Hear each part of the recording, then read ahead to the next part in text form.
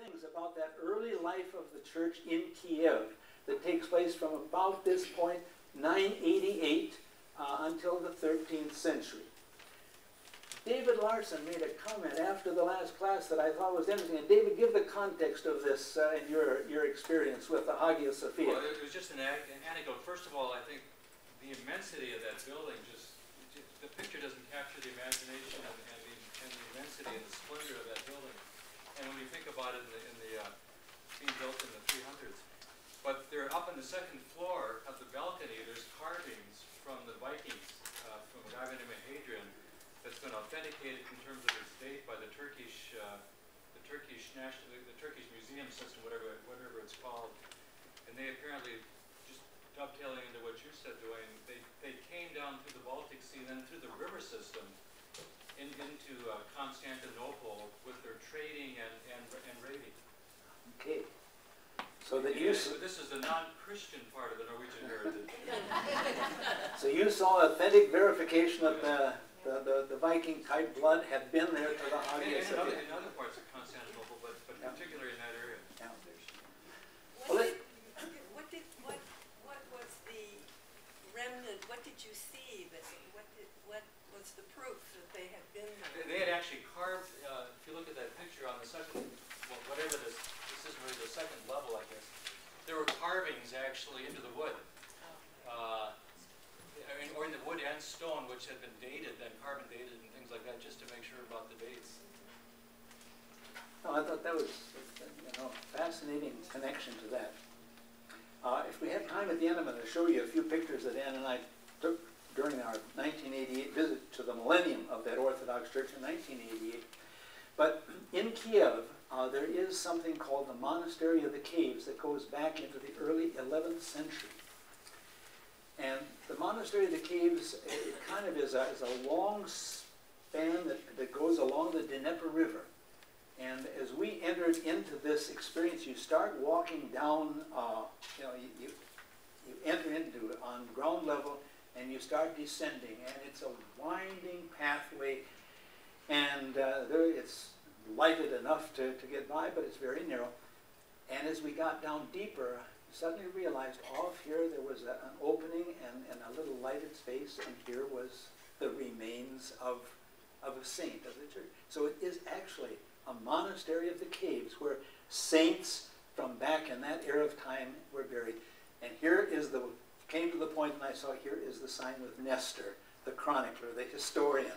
And they looked so small, but wrapped in the robes of whatever was appropriate of that time. But it was a very moving experience to walk.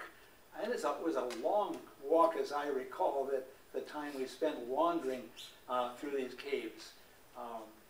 But to see Nestor the chronicler was a significant experience, for me at least. And so the Monastery of the Caves became a real spiritual center for the church during the centuries that it was in Kiev. And now to pick up the story about the divide that happens between the East and the West. We go back to Photius, remember, and Pope Nicholas in 867, they had sort of excommunicated each other, but he said that really didn't provide the lasting split to the life of the church. There were several reasons why the church began to drift apart. And really, up until this point, we were really not just one church, because we had already the Ethiopians, the Armenians, the Coptics had moved off into their own tradition after Chalcedon. But really, in a sense, there was still just one church. But there was a lot of reasons why we started going in separate directions. The Western church tends to be very logical. The East tends to be much more mystical. The Orthodox always were willing to see the bishop in Rome as the elder brother. Really have had no problem with that. But never were willing to assume that that bishop of Rome, called the Pope, had any authority over the Eastern Church.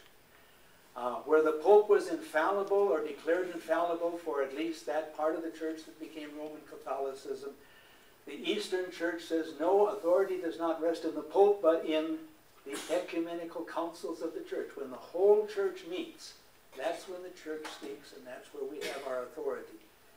The Eastern Church has always been uncomfortable with the Western Church's, Catholic Church's emphasis on purgatory, which Luther objected to indulgences, which Luther objected to, and to priestly celibacy, which Luther objected to. So in many ways we have some real commonality with the Orthodox folks. The Roman and the Latin Church always saw the Eastern Church and the Byzantine Empire as sort of a bulwark and guard against the spread of Islam. And both branches of the church kind of sought to claim common territory as they reached out in missions. So as we see Constantinople reaching up into Moravia and then up into that Eastern Europe, so that was true for Catholicism. But the fundamental difference, the thing that really broke the relationship, had to do with the doctrine of the Holy Spirit. The Orthodox confess the Nicene Creed, and we as a Western Church confess the Nicene Creed. Join me if you can at the start, if you can pick it up.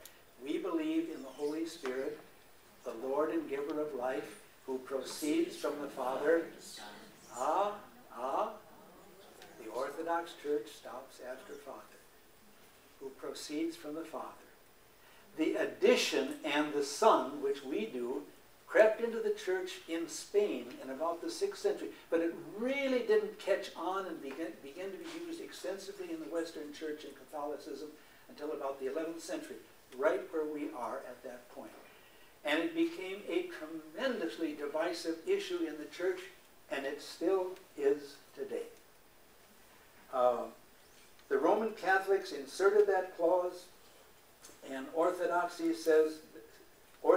suspects that the West stresses the unity of the Trinity at the expense of the diversity of the three persons of the Godhead.